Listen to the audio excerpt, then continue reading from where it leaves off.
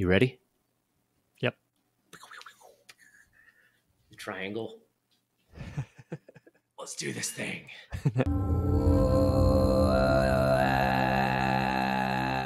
All right. Welcome back to another episode of the Evolving Man podcast. I'm here with a man named Isaac Cotec. And just to give some quick background on how you came into my sphere, Isaac, is at some point we connected on Instagram. You had been creating this, sort of tarot style deck of cards that described and involved the masculine archetypes, including the shadow, the mature version, these sort of sub archetypes. And at the time, this was something that was really interesting me. It was something I was really diving into. I was looking into King, Warrior, Magician, Lover. And I was like, oh man, this guy really knows his stuff. He's an artist. He's clearly passionate about this. And I you sent me an early copy of one of these decks. Mm-hmm. And since then, that has become a bigger part of my life. It's become a part of my teachings.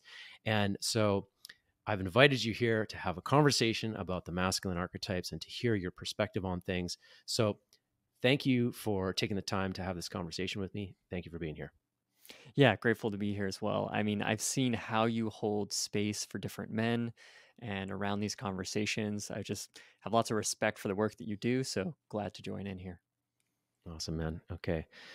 So just to set the stage for this conversation, perhaps what we could do is start with an intro, considering that somebody doesn't even know what the masculine archetypes are. And then my assumption is that actually a lot of people who are listening to this have at least opened the door to this. And so I'd like to dive into detail in some of the archetypes or all of them, talk about your perspective on things, and get down to some really practical ways that guys can actually do the work of moving towards the mature version of each archetype, and perhaps even at the end integrating all of those together into his life.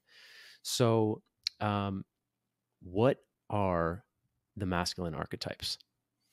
Yeah. So to take one step back from that, just what are archetypes in general, and then we'll look at these masculine ones. So archetypes are Carl Jung, who kind of founded this concept, he believed that archetypes are universal symbols. They're things that we have in the collective unconscious. It's an understanding, a pattern of behavior that all of us get instantly because it's beyond our DNA. It's kind of in our ancestry. It's in the very codes of humanity. And he did this by looking at different myths and cultures and dreams. A lot of it came through all these symbols that repeated over and over in his clients' dreams. So a great example is the warrior. When I say, what is a healthy warrior? People already have an idea. It pops in their head. They see someone who is determined, who has a strong will, who fights for what they believe in, right? I don't even have to say that. It's just imagery that pops in. So those are archetypes, and how we can use them is I like to think of them as focal lenses that can focus on different aspects of our life. So if we were to say, like, who are you? It's just this big gray wash of lots of different details. But if I say, how's your warrior? It gives it more focus. So you can say, oh, how is my warrior? How do I allow myself to build my will to be determined to fight for what I believe in, right? So that's how we can use archetypes. And in this system, the one that I use, there are 5 different masculine archetypes. Cool. I'm excited to hear about the 5, especially because my original learning was 4. So yeah, if you want to give a quick overview of them, I'd love that. Yeah. So mine's just a little different than King, Warrior, Magician, Lover, and I'll just put a little spice in there. We have the warrior. Then next we have, and that's around dedication, strength, moving forward action. Then we have the wizard, which is about intelligence, wisdom, knowledge. Lover, which is about sensuality, presence, emotional vulnerability. Father, which is around responsibility, caregiving.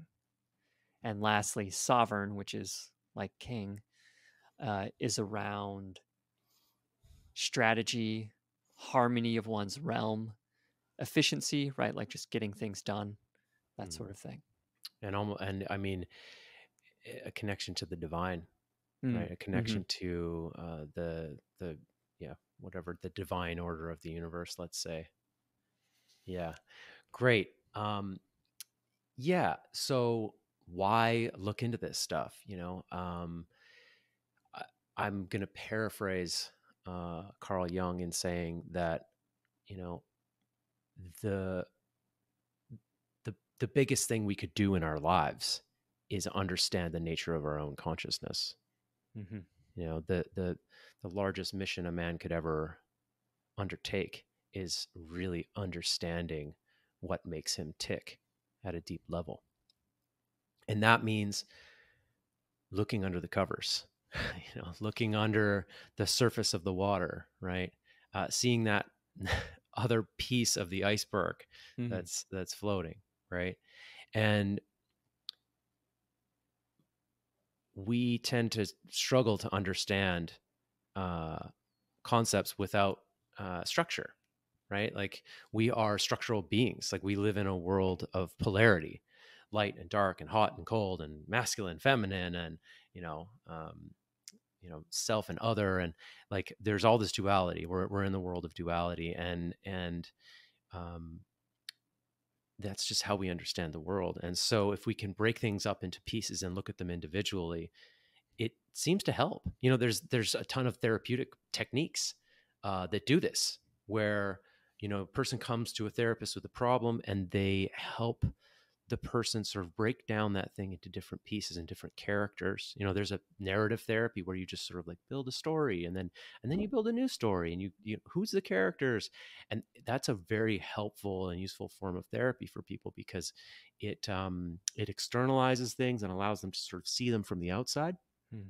And so that's kind of what we're doing with archetype work, right? We're taking me as a whole being, and my entire psyche, and we're sort of taking it out for a moment outside of us, and we're splitting it into multiple different pieces, different characters that are all sort of living in there, and sometimes competing for space at the same time, collaborating or competing with each other. And we're looking at those different characters and seeing how they're behaving inside of us. And for all of us, we all have unique expressions of those things. But I digress. The reason for that is so that we can really understand ourselves at a deeper level. And if you can understand, let's say, your warrior, and what's up with your warrior, maybe what the shadow side of it is, or where your warrior maybe is weak, then you can actually do something about it. You can't do Hmm. something about something that you don't understand and that you can't see. So the whole purpose is just to shine a light and to see what we need to see. Yeah, Okay. around 10 years ago, I started this work, and I read the book King, Warrior, Magician, Lover, and it's an amazing book. But I came out of it and I was like, how do I put this in my daily life? It was a lot of information, but where do I go from here?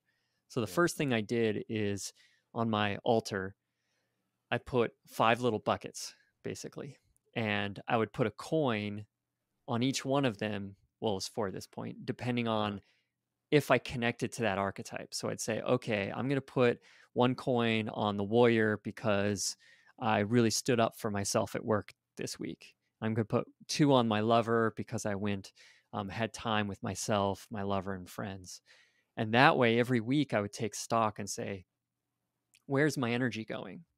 Wow, I have way too much energy in my wizard, not enough energy in my lover and in my warrior. So then I could start building those and Mm, creating conscious structures and hobbies that would then add and enrich my life and give me more balance. So that's how I mm, started this work, is around what you're saying. It's once we see the holes, once we see where the weaknesses are, we can start filling them in, and we can start playing with it. This isn't like oh no, I'm being suppressed by all these terrible things that I have to do, and I'm no good if I don't have a warrior. That's not what we're saying. We're saying right. just look at it, and Yeah. if you want to add more warrior in your life, do it. Yeah. Find ways of doing it, and you'll improve and move towards where you want to be.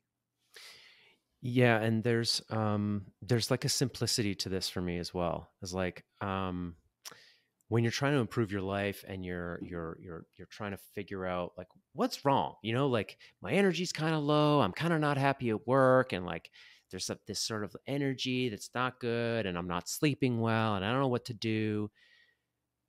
When you take a lens of like an archetypical lens, let's say, or 4 archetypes or a 5 archetypes lens on things, and you look at, okay, when you do an assessment, like, okay, well, where's my warrior at? Let me check in with my warrior. Am I giving my warrior lots of energy? Is it sort of shadow expressed, or what's going on here? How's my lover? And you check in with each of those. It gives you a system to really kind of understand where to put your energy, right? So yeah, it Hmm. might become clear to you that like, oh, you've been all warrior, but you've been completely denying your lover. Like you've bled all of the excitement and joy and sensuality out of your life, and no wonder you're depressed. You've been working 60-hour weeks or whatever it may be, right? Hmm. Um, so yeah, it's a beautiful system. So maybe what we could do is like spend 10 minutes or so on each archetype and talk about um, how you see it. I'll share a little bit about how I see it. Hmm. uh, and we'll talk about the shadow expressions and then how a person can strengthen that particular archetype. And before we get into it, maybe we'll talk about the shadow side. So Yeah. the idea here is that um, there's polarity within each of these. There's polarity in the warrior. Like there's like a higher expression of the warrior, like a mature. There's an immature, and then there's also kind of like a dark side that is expressed in the warrior, and it can be expressed in multiple ways. The way that Robert Moore and Douglas Gillette frame it in the book King, Warrior, Magician, Lover is that there's sort of like 2 poles on each one. And I think maybe that's an overly simplistic view, but it's sometimes nice to have a simplistic view that like there's either an overexpression or an underexpression. So for instance, with the warrior being like fire and forward movement, and you sort of see a warrior with a sword. The 2 shadow expressions of that is one where the sword, like the guy's like running around just chopping stuff. He's a sadist. He just wants to chop people. Like, give me something to chop. Give me somebody to chop. I'm gonna chop them. And I think a lot of guys can relate to having a lot of that energy when they're 18, 19, 20, 21 years old. Um, just got that punchy energy. Like, give me something to punch, right?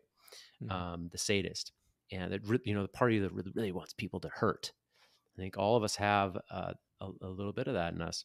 The other side of that shadow could be the underexpression, or sort of a way that's turned in on yourself. And so it's like you're stabbing yourself or you're cutting yourself, like literally.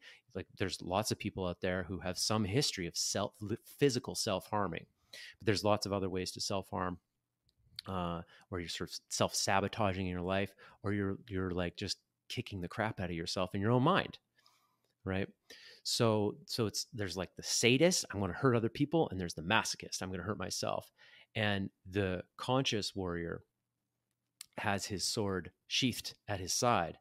He's strong and he's a trained warrior. He knows how to kill, he knows how to defend, but he's not running around like looking to take action all the time in that way. He's balanced, right? So that's kind of the idea between like the shadow poles being these sort of 2 things on almost like a different level from the highest expression. Hmm. So if you've got anything to add to that, please, I'd love to hear it. Yeah, and there's this idea that these shadows being these polar um, kind of negative expressions of this archetype, it's not about getting rid of them. It's about finding balance in the middle and integrating them. So there are moments in which that sadist like energy is useful when you do have to fight, right? When there is a calling to take action in that way, but there are other times when you're not asked to do that. So it's about bringing those 2 sides closer in and wielding them with consciousness is when you find the balanced middle. So if there's a triangle, you have Yeah. the 2 sides, and then as they get closer in, they go up the triangle to the top where you have the balanced archetype.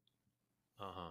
Yeah, I really like that idea with the triangle, because if you picture a straight line between 2 poles, positive and negative, and you've got these 2 negative, it's like a negative charge. In the middle is kind of just neutral, and you're Mhm. still on the same level as those two things. So when you bring in a triangle, there's this understanding that you're literally moving up. You're transcending upward towards something new, but you're still not losing sight of what's down there, Yeah. right? And the idea is that as you move further towards the mature expression, uh, your swings to the shadow are not so big anymore, right? So in a way, it's like if you just picture a normal progression into maturity, it's like as you get older, as you move from 20 to 30 to 40, you're sadist.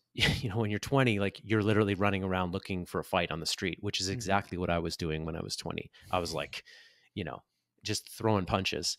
And then when I was 30, I was still tussling with people in the workplace, and like, not physically, but I was like, being kind of a hero and starting battles here and there. And now I'm a little like much more balanced with that energy, and I'm not so sadistic anywhere. Um, so it gets ideally, if you're doing your work, your shadow pulls are not so extreme as you get older. So the idea here is each archetype has a shadow side, right? Mhm. And a man's ultimate goal is to move towards the mature side of that, integrate the shadow, and then to learn to balance all the archetypes. So um, we'll try to, in this conversation, get as practical as possible for guys, so that there's some real like workable stuff that guys can take away from this conversation. So which archetype do you want to start with? Well, since we dove into the warrior, we can kind of round it out because I think we've got a Yeah, pretty let's do good it. handle on it so far. Mm. Um,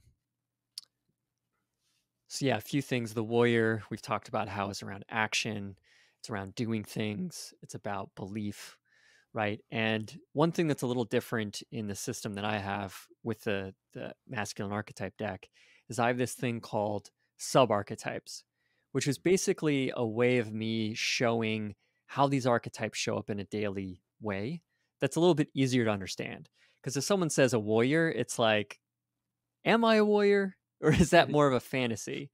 Well, Yeah. another way you can look at it is an activist. Like, are you out fighting for a cause? Mm. Are you athletic? Do you push yourself physically to know yourself? Are you a hunter? And by that, I mean taking the time to be very precise with your energy. It's all about timing when you're hunting to bring something back to your community and so on. Yeah. So, those are just different examples of how this energy can show up in your daily life, in your choices as your work, in your relationships. Um, There was also a soldier, right? That was yeah. the fourth one that you had, soldier. Yeah, I really like that you do this, that you broke these down into these sub archetypes. It's just extra pieces, and it just helps things be a little more relatable. Because when you look at the warrior card, it's a samurai with a Yep. sword, and you're like, is that, how is that coming through me? But um, there's many, many ways to look at the archetypes. And uh, a friend of mine, his favorite way to look at this is just via the elements. Mhm. Which essential element is really coming through in this archetype, and it's fire for the warrior. And fire has the ability to destroy and burn off something that needs to go, that needs to die. Um, and I guess, but I don't have a full explanation for it. But there's also this element of this idea of creation in the Mm. warrior. So like the warrior creates what needs to be created, takes action, and actually builds things. Can like really get shit done. Can be a fantastic worker. Mhm. And the warrior is also not afraid to like cut and get rid of what needs to be destroyed. You know, Yeah. endings, beginnings. Yeah. Strong around boundaries too, right? Like the warrior Mhm. upholds those boundaries. So it's if we don't have a warrior, then we are easily pushed and pulled by other people's desires, doing things we don't want to do. That's a big part of the negative aspects when we're disconnected, which is one thing that I see in culture when I was creating this deck, I was asking my community around like different symbols I wanted to use and concepts, and I talked about the warrior, and a lot of people got upset. They're like, "We don't need a warrior. Warriors, Uh-huh. warriors are old. Those are old generational things. It's like, no, without the warrior, we don't have those strong boundaries. We don't have the will and strength. And I see that in a lot of men and a lot of people missing the dedication and the fire that that feeds so well into the other archetypes. That think about the warrior lover, right? Having that passion and fire and action in your love life, in creating that, you can see how it just adds fire to the flame, right? Uh-huh. Yeah. And, if you were to think about an emotion that is related to fire, it's pretty clear that anger is there. And, speaking about things that have been repressed from society, anger is also one of those things. We're quite afraid of our anger. And in my opinion, excuse me, in my opinion, we need to learn to reintegrate that. Actually need a better relationship to our anger. Because if we don't have a relationship with our anger, it actually controls us. It moves into the shadow, right? Hmm. Yeah, I always like to think of anger. Anger wants action. It wants change. It's one of the fastest way to feel into what you want changed. So if you suppress your anger, then you don't really know what you need to do to get out of situations that aren't feeding you, right? So Mhm. it's useful as long as it's wielded consciously. Yeah, and anger can the suppression of anger can create depression, right? If and so this is very related to the warrior. Like if we suppress our anger and we just continue to say yes to things that we want to say no to, uh, depression creeps in because we start to lose this idea that we actually have freedom in our lives and that we're actually living a life that we want to live. We just keep saying like yes, okay, but we really want to say no. That phenomenon is directly related to our relationship to our anger. Mhm. A lot of people don't have a healthy relationship to their anger. They reject it, and it actually becomes a thing that just pops out every once in a while. And it pops out in a bad place, and then they try to hide it and run away from it again and escape it so that it doesn't, I hope I don't see that for a while, you know. Uh-huh. Um, and so, yeah, I think you've tied this in really well. This idea of like anger being related to your boundaries, to saying yes to what you want to say yes to, and saying no to what you want to say no to. And man, we need anger. Like, imagine a parent whose child is in danger. There's someone or something that wants to hurt that child, and a parent that doesn't have anger, doesn't have that Mhm. impulse to swoop in there and say, "But back off," right, and Yeah. protect. Right, there's a protector there that of course, when it gets out of control, it becomes the sadist. It becomes like, I'm going to gun all you down because because I'm angry, right? I'm going to shoot everybody. But there is a balanced way in the middle where you're protecting something that needs to be protected. I mean, you're protecting your rights, the rights of someone else, right? Defending something for a noble cause. You know, there's warrior energy there that is good and is needed, right? So yeah, any piece around the shadow do you want to share? Yeah, I would just say that in my system, it's a little different than the King Warrior Magician Lover. And the difference is the two that I use are the coward and the aggressor. The aggressor being overactive, the coward being underactive.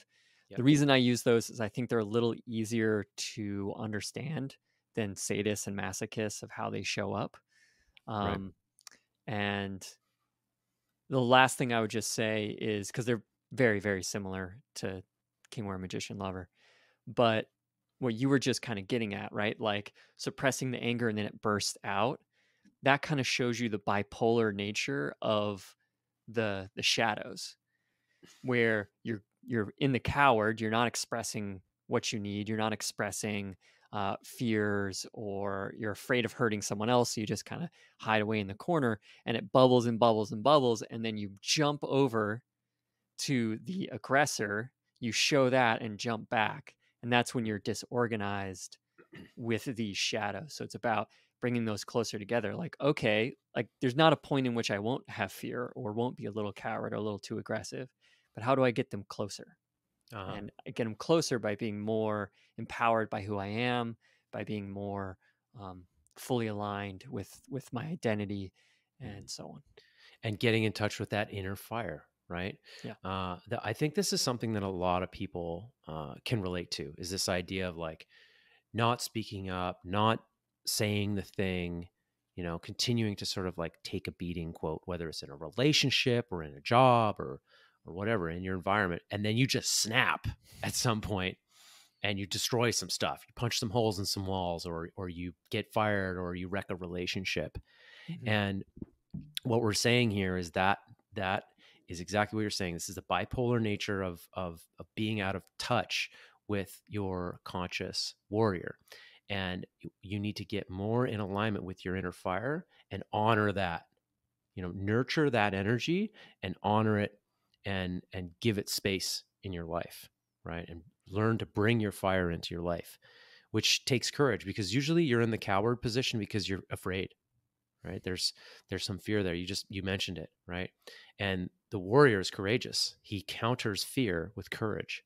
Mhm. So clearly, I suppose one of the action steps a man could take to step into his warrior is to think about, what in his life right now is he recoiling from? What are you afraid of that you're not addressing? Is it a conversation that you need to have? Is it some type of action that you need to take in your life? Do you need to talk to your boss? Do you need to talk to your wife or your husband? Right? Um, do you need to go talk to your neighbor about this thing that your neighbor has been pissing you off about for the last 2 years, but you've been too afraid to go have that conversation? Right. So that's definitely one action piece. But yeah, any other suggestions for men to embody the warrior, to step into that archetype? Yeah. So one thing I've done with groups when we've talked about the warriors at the end, it's like what could you do to really bring this into your life? And in multiple groups that I've ran, one has come up from a few people, which is they just say like, "Hey, I want to really dedicate to doing one thing over the next few weeks, like working out or meditating, whatever it is." And the warrior piece is it comes in when you really don't want to do the thing, right? Like you didn't sleep well and last night and you really don't want to work out. That is the moment you practice the warrior because you've Mm, dedicated to it, and the warrior shows up in those moments when you get pushed down or something doesn't quite work and you would normally give up. So it's a great way, like some people connect just being strong and athletic to the warrior. And what you've seen is what we're talking about is much more deeper around psychology, identity, consciousness, that sort of thing. Like that's the realm of archetypes. mhm. So don't think like it's just about exercise, but you can use the exercise as a metaphor to connect to it by that dedication. Getting up and doing that repeated task, even though you don't want to all the time, is a great way to practice this. Beautiful. Yeah, in the men's groups that I'm a part of, there is an element of accountability, an element of Mhm. guys saying, a guy will have a share. He'll talk about something that's not going well in his life. We'll ask him some questions like, well, how's this connected to your father? Or how's this, blah, blah, blah. What are you doing here? What are you doing there? And towards the end, a guy will say, what are you going to do about this? Mm. Or is there something you want to commit to with us that you're going to do in the next week that's going to take you towards taking the action that you just told us you want to take? Right? It's going to actually move the needle here. And that's the warrior, right? The warrior is the code. Make your word good, right? Say what you mean and do what you say. Follow through. Finish things, right? Mhm. Finish what you started. Uh, yeah, great. It's a very action. Okay, so I think that is a pretty good coverage of the warrior. And for some reason, I feel like the warrior is actually more well known, despite it Yeah. being kind of like repressed in our society. It's actually easier to understand than especially the lover and the magician. The magician Yeah. or the wizard is the biggest mystery. But which one do you want to go to next? Let's go with wizard. Okay. Yeah. So with the wizard, it's all around knowledge and wisdom and seeking to know the mysteries of it all, right? And this can look like two things. One of them is it can look like an approach of scientific understanding, of looking at the stars and understanding astronomy and the way that plants grows and systems and patterns. But it can also look as a spiritual seeking of where am I in the universe? How do I connect to divinity and this complexity of life? So Mhm. both are true, right? And some of us connect to one side more than the other, but it's both hold the energy of that wizard, of that magician that's looking. Because what is spirituality except for an awe to how beautiful and complex the world is? And the Mhm. deeper you go into science, the more you're going to find that. And the deeper you go into spirituality, the more you'll find that. Uh-huh. Yeah, that's beautiful. So at at the same time, it's the engineer or Mhm. the computer scientist and it's the shaman, Yeah. right? The plant medicine guy, right? Who's like they're both examining these unseen forces in the universe and sort of acquiring special knowledge, Hmm. right?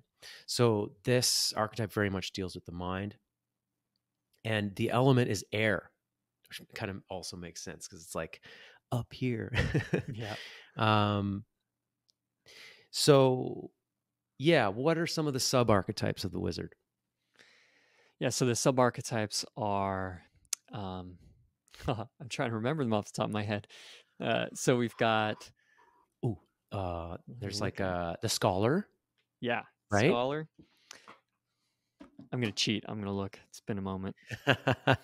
Yeah, and I mean this archetype deck is, if you want to learn about archetypes, get a set of these cards.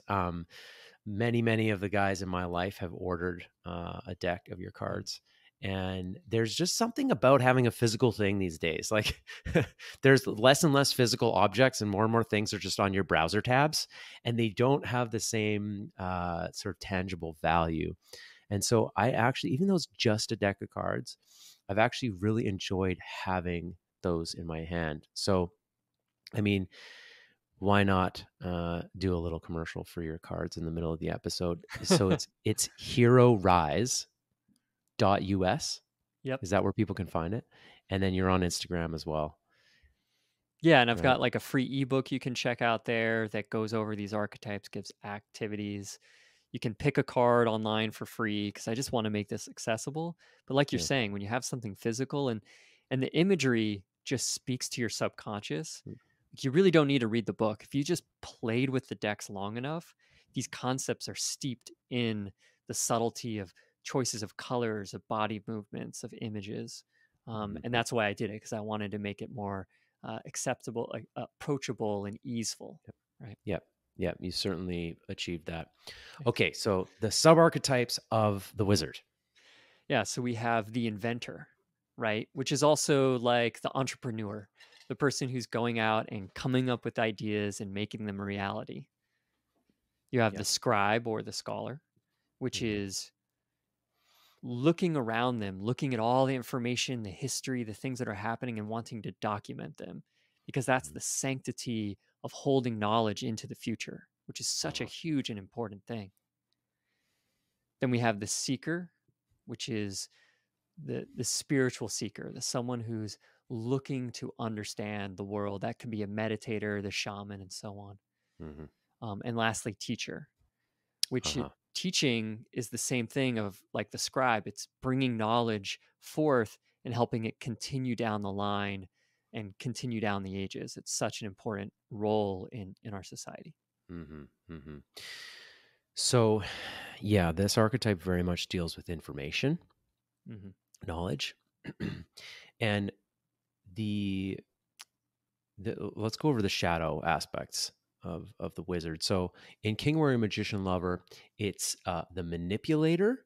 So the manipulator is the one who uses knowledge to control others, and um, that's not always like an overt thing. Like, I'm gonna lie to you so that you do this thing because I'm super evil. Sometimes it's just like it's as subtle as like, you know what? I'm not gonna give all the information away because I kind of want to just keep some of it for myself, Hmm. right?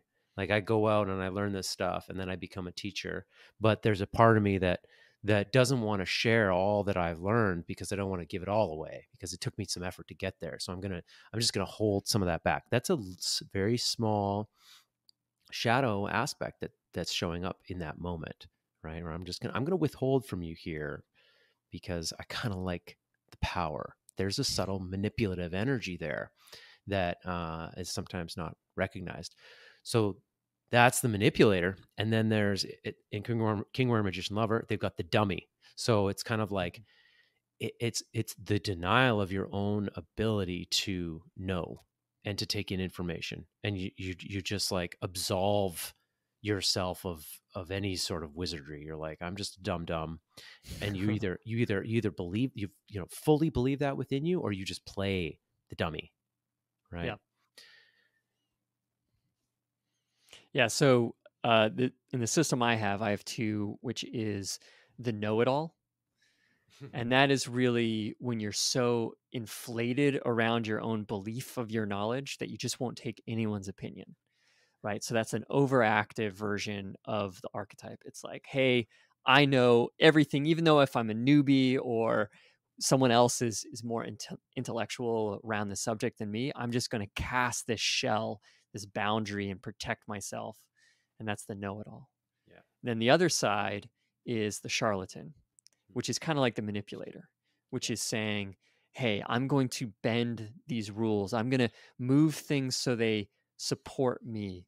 And a Mhm. big thing about a charlatan is they actually spread disinformation. They want people to not have knowledge because it makes them more susceptible to what they want, right? They can bend their will a little bit more. So Mhm. both those are knowledge, but how we interact with it. Do we hold on to it too tight and protect ourselves from anyone else and their opinions, or do we subtly manipulate, hide knowledge, and take that power from others? Yeah. Beautiful. I love the use of both of those. I think they're more relatable actually than Uh-huh. the manipulator and the dummy. And quick interlude, like, which one of these guys is right? Which one of these should I be focusing on? It doesn't matter. Yeah. Right? Like, how are you a manipulator? How do you play the manipulator? Just ask that question of yourself honestly, give yourself some honest answers, and then move on. How do you play the dummy? Right? I'm a dummy in this way. How are you a charlatan? How do you put on that show? How do you put on a mask, Mhm. right? And how are you a know-it-all? The know-it-all is like, thank you for doing the know-it-all, because that one is like, man, we all know a big know-it-all. Everybody knows a big know-it-all, and everybody has a know-it-all inside them somewhere, right?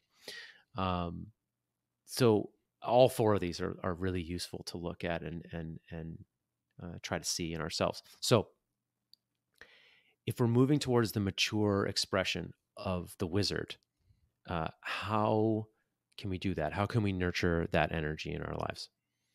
Yeah, I think maybe I'll just share an example of shadows and how they show up and integrating them, because the know it all is by far the strongest shadow of me, of, of my identity.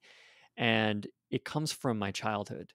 So when I was a kid, my my dad in particular really teased my mom, and we started to emulate that as kids where we teased each other, and then our family really teased everyone.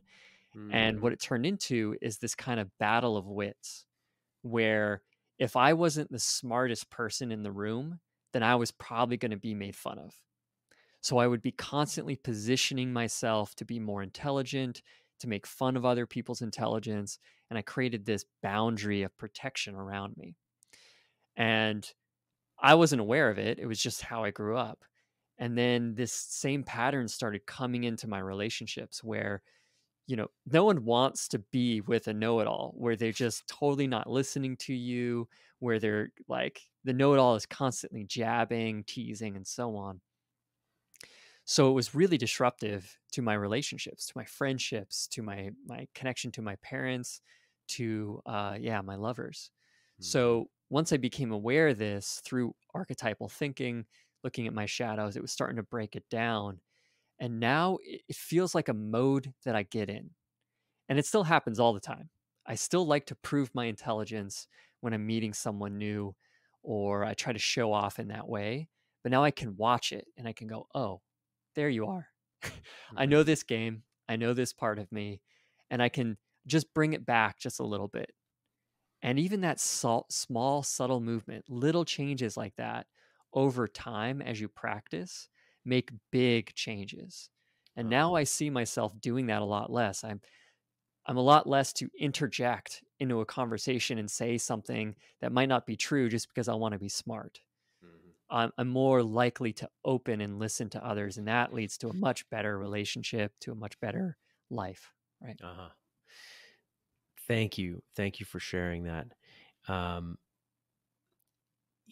in a sense, I'm sort of meta on this because like here you are sharing this on this show. Here you are Mhm, sharing publicly what your shadow is. And like folks, if you want to know a great way to do shadow work, stand in front of a group of people and own your shadow. mhm, Speak to that part of yourself that you kind of don't want people to see, right? Like, I know it takes some courage for you just to share this piece on this show.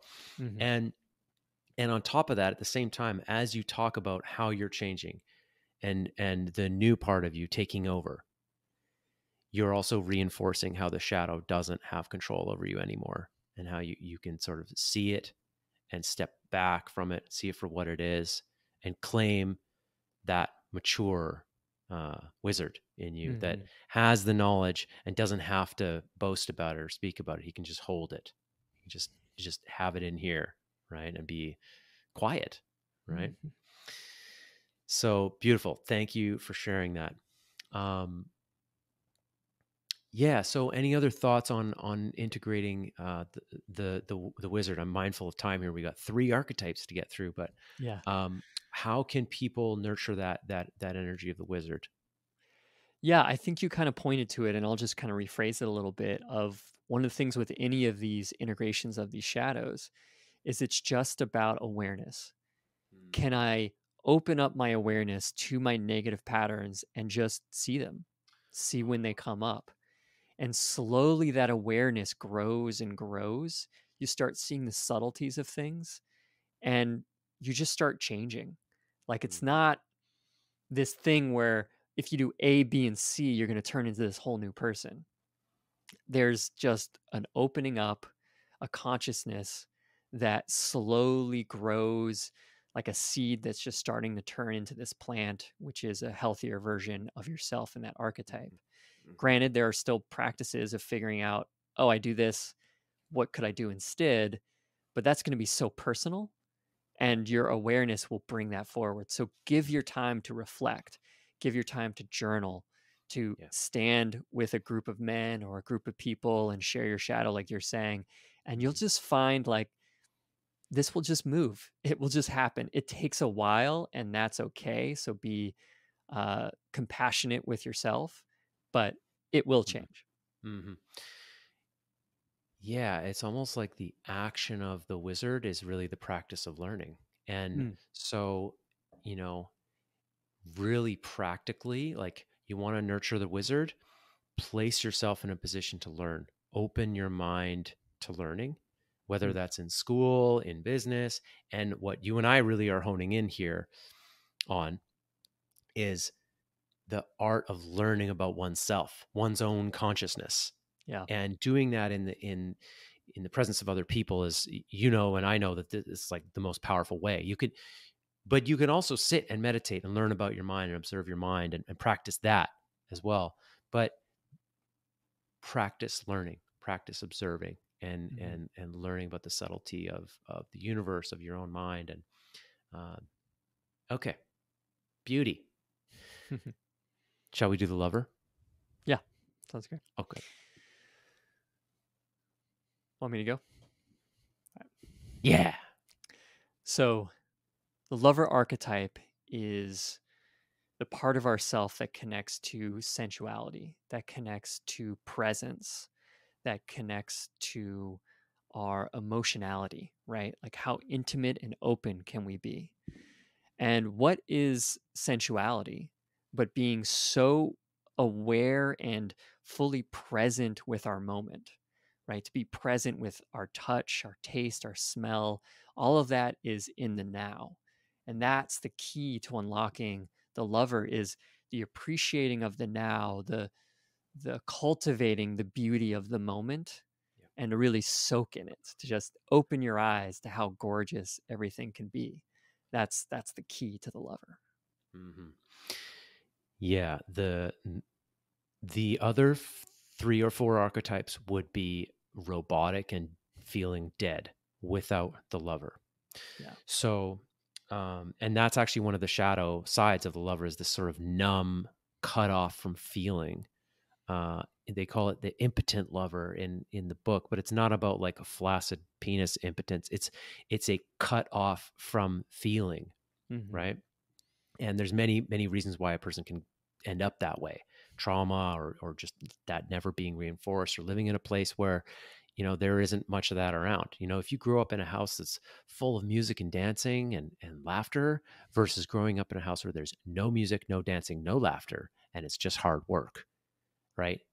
uh, that's you're going to get very different raising up or rearing of the lover within you.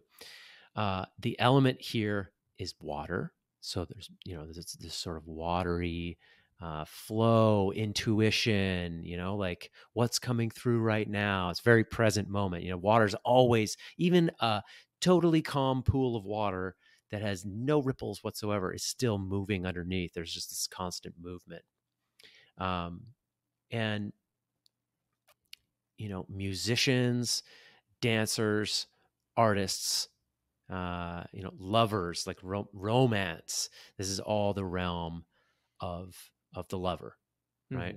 Hmm. And you probably know someone who embodies the lover quite well. And I have known a few men as well. It's like this guy plays the flute, he plays the guitar, he's a painter. He's like the women love him. He's got long hair, he's suave, and the guy, he seems to have no plan in his life, but things work out well for him. He's got some kind of wacky intuition, and he's like, it. I don't understand him, but there, it's like he's supported by this unseen force, and he seems to be having the best time ever in his life. He's having so much fun, and that's my perspective of guys who are truly in the lover, like 100% there. And those guys have their own issues with maybe the structures of the world, um, but man, do they seem like they're having a lot of fun. So yeah, that's that. Let's go to the shadow. So the shadow side is like I mentioned the impotent lover, Hmm. and so there's this sort of really sort of numb, like, no, it's, if you have an internal story that's like it's not safe to feel or it's not safe to express myself fully, which is, believe it or not, is something that I have, even though I seem like really fully expressed, like I do have that story inside me. That's the impotent lover, right? The other side is the addicted lover. It's just like, I can't get enough. Like, just give me more, more, more, more all the time. And it's like, this person's life is out of control because of their pursuit of some form of sensuality, whether it's sex or drugs or gambling, uh, whatever. It's related to feeling good, and it's just never enough, right? There's this overamped, like the lover is out of control. He's driving the bus, right? Um, so please remind me, what are the how do you describe the shadow poles in your, you've got the addict, right? Yep. Yeah. Yeah, so very similar, just slightly different wording.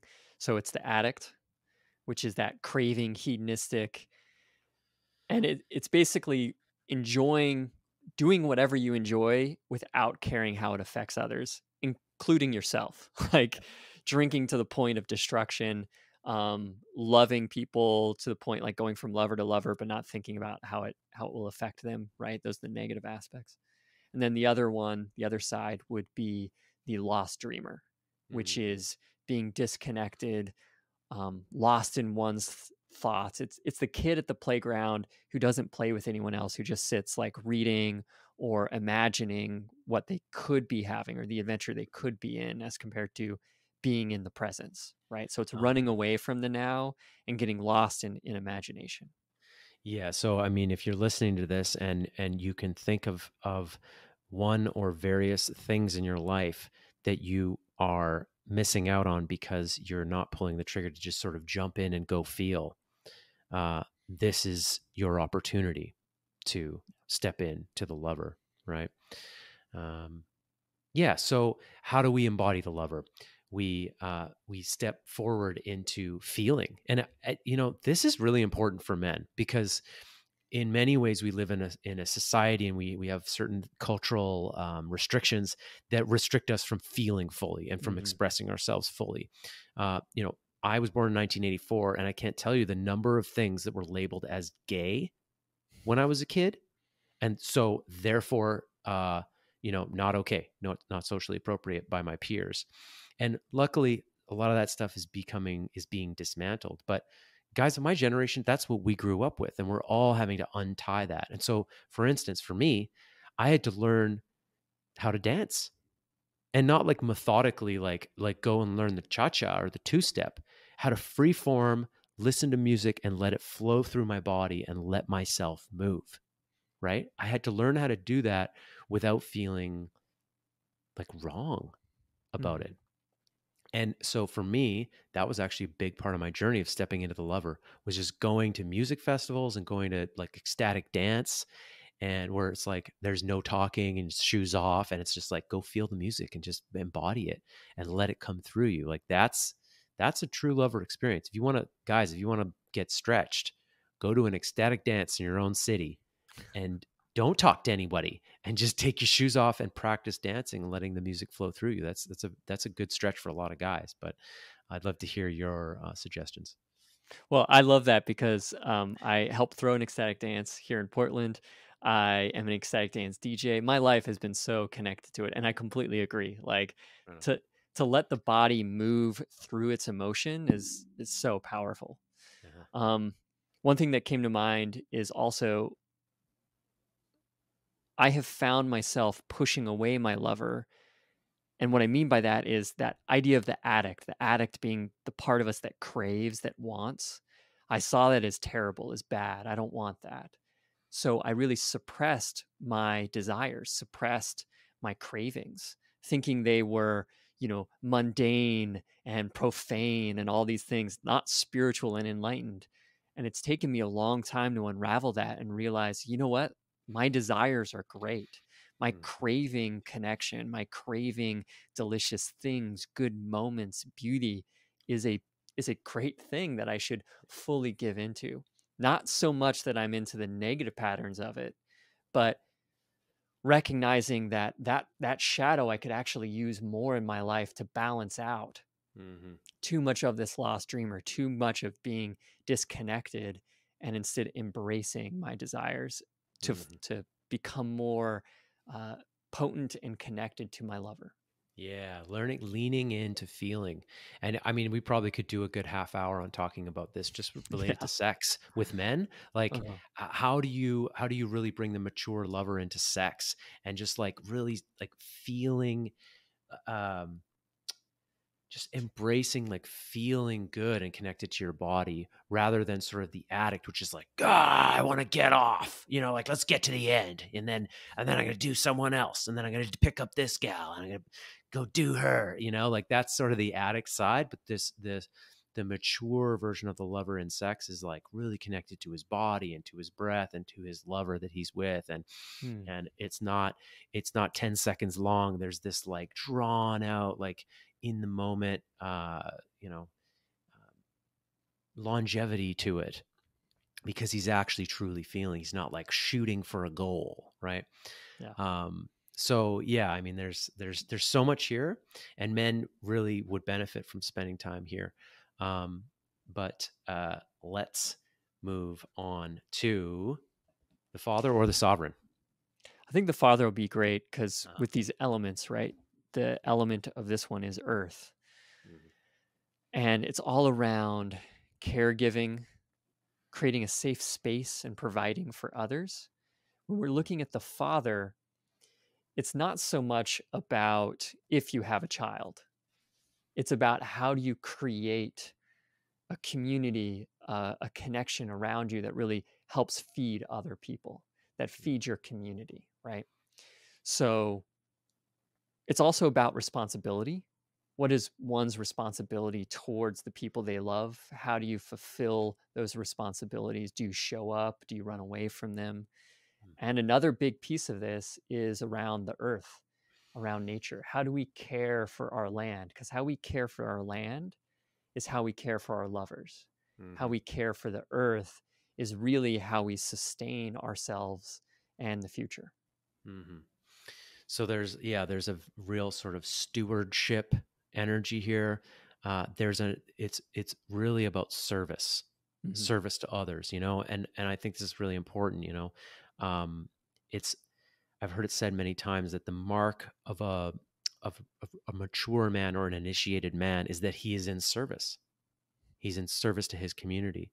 And I think for a lot of guys, this happens once they have a family, Mm. but sometimes it's also more consciously chosen, where it's like, I'm going to create this thing that's going to serve these people. But yeah, if you think about like a noble man in the village, he's doing something for the collective. He's holding something for everybody, whether it's the food, or whether it's the town walls, or whether it's the infrastructure. He's like caring for the people. And of course, family, caring the parent who's there to sort of like pick you up and support you. Um, and so the shadow of this is like, skirting one's responsibilities, right? There's like the deadbeat, Mhm. right? Yeah, I was just about to say that this is what makes it my system different than King, Warrior, Magician, Lover, is I created this fifth one, which is the father. Reason I did that was twofold. One, because then I have the 5 elements, which is great. Mhm. But the second reason was the father was kind of put in with the king archetype in the King, Warrior, Magician, Lover, and that just didn't really fit well with me because Mhm. it connected this kind of larger than life kind of overseer strategy divinity to procreation and children and caregiving, and Yeah, I felt like separating it gave it its own space. I And really to love that you did also that.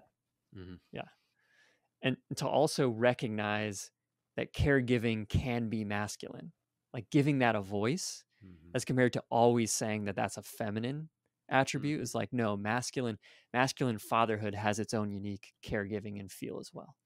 Yes, 100%. Yeah, the king is such a big a subject, a big archetype to talk about, that I love that you did that, because it's like now we have this other guy who's like on the throne, who's in charge of the kingdom.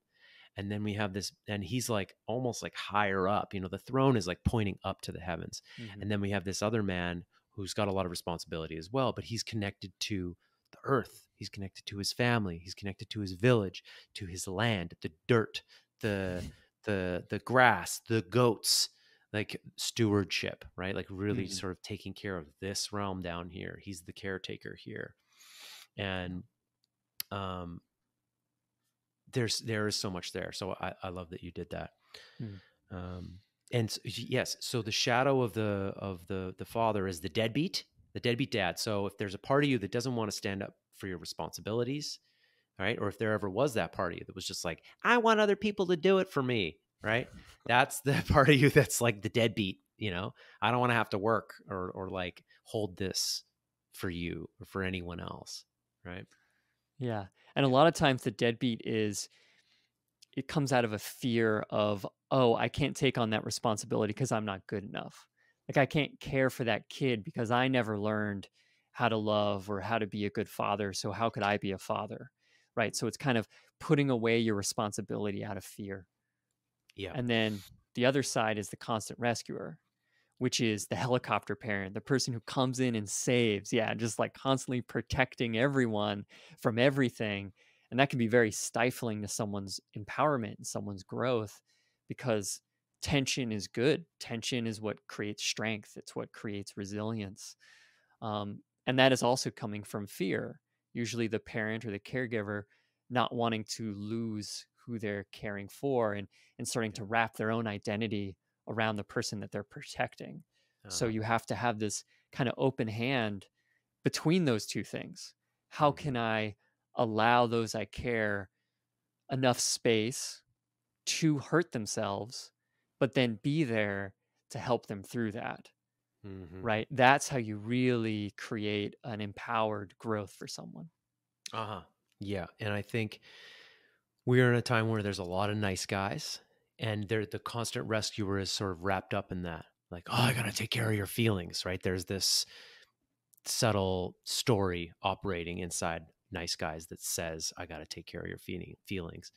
And so I think it's good just to acknowledge here that like there's a more mature version of that, you know, uh, where you're able to be there for someone, you're able to hold space, but you're also not going to just take everything on, and you're not just going to try to rescue the person all the time, right? Mhm. Again, that's a whole other podcast. Um, but there is a way, right? So to step into the father, it's really like taking responsibility for the things that are in front of you, being of service to your community. How can I help? Charity work. How can I go give back to people that need what I have to give? Everybody has something to give. And so how can you be of service to your community? Man, we need the father now more than ever, right? Yeah. We were in a commodified society that's very individualistic, and everybody just wants to like do what's good for them, right? So man, we need people who literally have like a altruistic desire to help and to make the world a better place. Yeah. Um, Anything else to step into the father? If guys want to practically like take a step. I think a big part of it is empowerment. And it's just asking yourself in a situation like, is me doing this for someone else empowering them or taking it away? Hmm. So, a good example of that is with this one friend, we were in a band together and I took care of everything. I took care of the bookings, I took care of like the music, uh, all the stuff around it. And in a way, I did that to keep them close to me because I felt, well, if I take care of everything, then they're not going to leave me as a musical partner. And over time, that totally poisoned our relationship and it ended really badly. Whereas, if I ask myself, oh, me taking on this responsibility, does it empower them? Does it give them space? And if it does, do it. And if it doesn't, you don't have to take that on because it's actually going to hurt those Hmm. that you have. So just ask yourself on the daily, like in your relationships, in your work, with people you love, is this empowering someone? How could it empower them more? Hmm. Beautiful. Yeah, that's a really good leadership question to ask yourself Mhm. every day. Okay, I just want to be mindful of time. Do we do we got to go, or we can do the sovereign? Yeah, we have 15 more minutes, so Okay, let's do it. We're going to do the sovereign. So, yeah, the sovereign is this other sort of kingly piece uh, connected to this sort of. I'm just going to let you describe it, and I would love to hear the element. Is it like mountain or space? Like, tell well, me. it's spirit. Uh-huh. Yeah, Yeah. spirit, other, you know, Hmm. yeah. Yeah. Got it. So the king or the sovereign is all around the safety of the realm. It's around how do you create a harmonious and beautiful place in which you live, your children live, the society lives. And it's also around strategy, diplomacy, interacting with others in a good way, just creating that sense of harmony and rightfulness around you, Mhm. right? And in some ways, it's also connected to the larger than life aspect of why we're even here. Like, what is this all about? It's to create this beautiful heaven on earth. It's to create a connection with divinity for myself and other. And how can I do that? What skills do I need? What actions do I need to take? Right? Mhm. All of that creates such a beautiful space for yourself and others. And a big key around the sovereign is it's not about you being in control of other people. It's about you being truly sovereign, knowing your own energy, being one with it, knowing your impact, but then growing your impact in a positive way. How can I use my skills to protect the sovereignty of others, but also work together to make something bigger and more beautiful? Right? Uh-huh. And that's how we make towns. That's how we make cities. That's how we make nations. That's how we make family. All of it is just the extending out of ourselves beyond ourselves into the group mind together. Uh-huh. Yeah, I love that you said towns because, like, every town has a mayor, Uh-huh. right? He, perfect or imperfect as he is, he was elected to hold the king seat in that town, and he's the guy that says like, "Yeah, we're gonna focus on this over here. We're not going to focus on this over here," and maybe there's Mhm. votes or whatever. There's people trying to get his ear and affect decision making, but he's the guy who's like at the top, occupying that seat, for better or for worse. And as stressful as it can be, he's like, "I will do this," and he's doing it for them, and he's doing it because he knows at some level that someone's got to take that seat, and he's Yeah. he's owning it. You know, I think this is probably the hardest one for people to understand, the sovereign or the king. Um, it's not as distinct and understandable as the others for whatever reason, um, because it's almost more spiritual in nature, right? Mhm. I recently watched The Lion King again, just to like Yes. watch for all the archetypes and see like, oh, Timon and Pumbaa are like this, the love representative of lover, and Yeah. it's actually really great to watch again.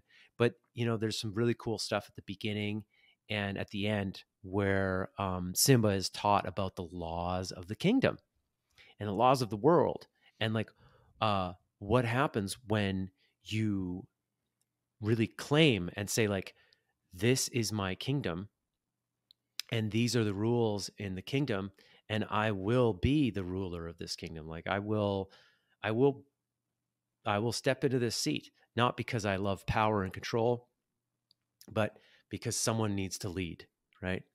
Mm. Um, Another way of describing this archetype is, my friend Jeevan describes it this way. He says like, when he describes it with four archetypes, he says it's like you're standing in the middle with the video game controller, and to your left is the lover, to your right is the warrior, and in front of you is the magician, and you. As the guy with the controller, as the king, are sort of choosing which one of those archetypes to deploy at any given time, and you're being strategic with it, and you're like, lover, I need you right now. Warrior, I need you right now.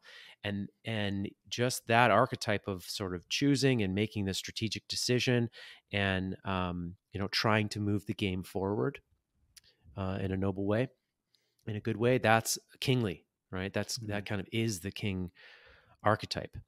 And what happens to men when they're really embodying the king in their lives is there's this like flourishing, there's a flowering and an abundance that comes to them. And it might not be financial, uh, but it might be in terms of how fulfillment, how they feel about their lives, of people really like learning, trusting them, and being revered in their community. It also might be financial. There might be all kinds of abundance that happens for a man when he is embodying this archetype. Now, what are the shadows? What's your description of the shadows of the sovereign? Yeah, so in my version, we have the oppressor, which is the overactive, and that is taking charge and taking over things and not allowing room for anyone else's opinion, not allowing them to kind of take any shape in the decision making process, right? Right. And This again, this the comes from Saddam Hussein of archetypes. Yeah. Right. And again, this comes from fear usually, which is if you give up some of that power, then you're powerless. But someone who's really aligned with the sovereign and king archetypes realize that power is not something you lose by giving it to someone else, that we actually empower each other, we grow, and we all move up. Mhm. So it's taking it away from other people and trying to, protect it by filling yourself. But in reality, you're just hurting everyone else around you and you're losing the balance to your own power as well. Mhm. Mhm. Yeah, it's the strong man. Um, it's like I said, this is Saddam Hussein, or it's Scar in The Lion King. Uh huh. Scar is what's also known as the tyrant king. He wants power for power's sake. He wants it for himself. And there's this sort of darkness in that we're not always going to see, by the way, folks. Like your darkness isn't always going to feel dark to you. It might just feel really justified. It might feel Hmm. really good. I was talking with my men's group last night about how when something happens to particularly a woman that we care about, that we just want to go on a tear and chop some heads off, and how that actually feels kind of good.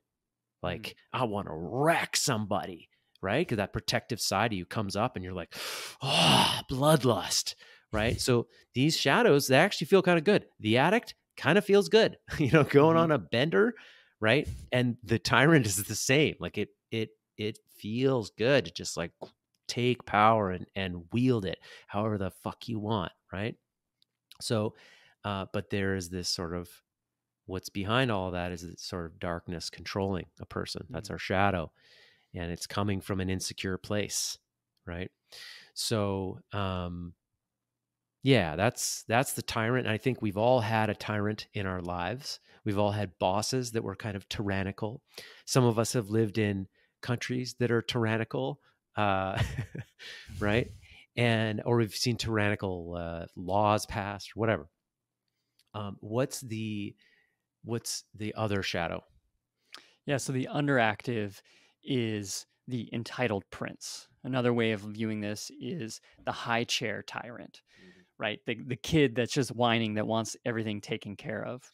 So the idea of the entitled prince is they just believe that everything should be done for them. It's not like they're pushing other people to do it like the tyrant. The tyrant is going to manipulate and control and cause all this havoc by forcing people to do something. The entitled prince just believes it should all be handed to them on a silver platter, right? They're just causing a wreck around them because they have no connection to their responsibilities at all. They have no idea how hard other people are working to make things work, and they're just totally taking advantage of things. Mhm. So, in that way, it's not really stepping up to one's king or sovereign energy. It's not being fully aligned with understanding your impact and working together with people to find the best outcome. It's just like, someone Mhm. else will do that because I deserve it. Uh-huh. The skirting of responsibility, also known. Another way of seeing this is kind of like the weakling, right? Like, Hmm. nah, I can't handle it. This is too much for me, so I want someone else to do it, Yeah. right? And Yeah. that can also look like giving away your sovereign energy, Hmm. right? So, one thing they talk about in King, Warrior, Magician, Lover is this idea that one of the reasons we've had so much problems with the king is because people have not understood their own internal power and they give it away to someone else. Mm. Like, oh, I don't need to be politically active. I'm going to give all that energy to you and you do whatever you want with it. Yeah. And then they're mad that the person did something they didn't want them to do because they've given it away and then don't like the outcome. So that's Yeah. another piece of when we don't step into this. Uh-huh. So, how can guys nurture their relationship to the sovereign? Is it really just about um, looking around at where they're not stepping up in their lives and claiming um, claiming what's really theirs, and maybe stepping into power or responsibility in a good Mhm. way when it's been offered to them or when they've had an opportunity to lead and not taking that opportunity. I had a number of times in my late 20s where people were like, "Hey, you're a leader in this way, or you should lead this."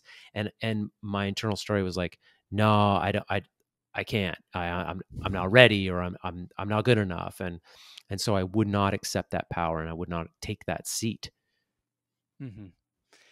Yeah. So some other great practical things is around the sovereign is also our strategy of how we choose to get things done, how we be effective in our life, right? Like the warrior's out doing, the lover's out like just enjoying a good drink. Uh, all the other ones are kind of busy in their own worlds where, like you were saying with the controller, the game controller, the sovereign's really choosing what comes in and out. So to practice that, some real simple things are strategy games. They're awesome. Do them with some friends. You'll understand like, oh, if I invest now, then it'll 10 turns down the line, it'll turn into this whole thing. And Uh-huh. that'll teach you a lot around investing your energy, delayed gratification. Also, just being really good with to-do lists and understanding what is important and what's not important in the moment. All those things will help you be more effective as a person, as a leader, Mhm. as someone embodying their masculinity. Uh-huh. Beautiful. Yeah. In a way, I was just picturing people doing Brendan Burchard's course or his book. Like I haven't done it, but I've seen so many different versions of this where like you're sitting down, you're like, what are my top 3 priorities today? What's my Mm, larger goal? What's my 1 year goal? My 5 year goal? How is what I'm doing today connected to my 5 year goal? And then like, here's my calendar on my wall. Like, here's all the stuff that's coming up, that's happening. And just having that big map of like, what's important to you, what's your mission, and how are you taking steps towards doing that. It's also feels very aligned with this energy of the sovereign. mhm. And if I were to add one other piece, it'd be more the spiritual aspect, which is just harder for us to explain. It's ephemeral. But what I keep thinking about is meditation. Mhm. There's that moment. I know meditation can be really hard, especially you're new to it. But if you stick with it for a bit, there's a moment in which it feels like your consciousness moves above you. It's watching you. It's watching your life unfurl with this kind of openness. That is the truest throne of the king and sovereign. So learning to get into that mind that's above mind, Mhm. like the higher self, to sit and Mhm. move from there. There you go. That's the king. Booyah. Beautiful, man. Okay, we put a cap on it. That was amazing. Um, Isaac, where can people find you? Where should they look if they want to see any other talks that you've given, or buy a deck of cards? Yeah, thank you. So at HeroRise.us, that's my website. You got my deck, you've got a free ebook, and I also write tons of articles, about 2 or 3 articles a week around archetypes, masculinity, and many other things. So check that out. Instagram as well. Just look up HeroRise.us and feel free to connect with me. I'm passionate about this, talk about it every day. So grateful to be here on this show for the work that you do as well. Just it's amazing seeing how this is impacting the world and just all the people you inspire. So grateful to be a part of it. Thank you, Isaac, and thank you for being a trooper. We jumped into this with like no plan whatsoever. Like, let's just dig in. Let's talk about this, and I think Yeah. it went really well, man. So, thank you for taking the time and for sharing this. So many guys in my brotherhood are gonna eat this up. So, really appreciate you, my man. Love that. Thanks, Ben. All right, all the best.